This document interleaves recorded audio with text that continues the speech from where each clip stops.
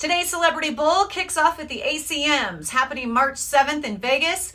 It won't be broadcast on CBS for the first time in 13 years. You can actually stream it on Prime Video. And if you want to find out how and watch all the red carpet, just go to my blog, 1067thebull.com, and hit Denise Plant. I have all the instructions there.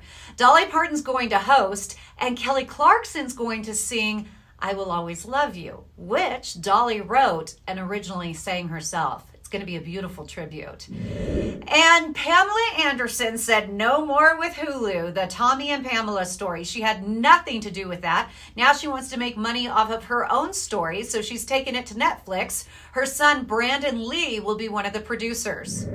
It's official. Kim Kardashian is no longer a West.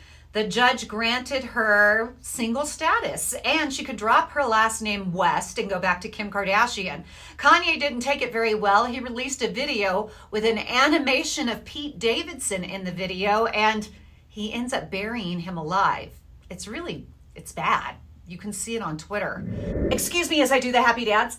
Yay! Finally, Gwen Stefani has released her makeup line, Give.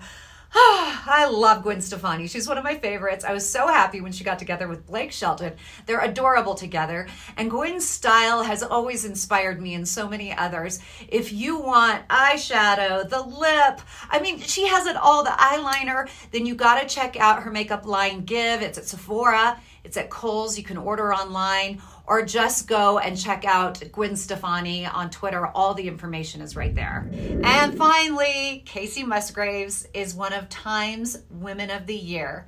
Congratulations. In a male-dominated business, you have made your mark.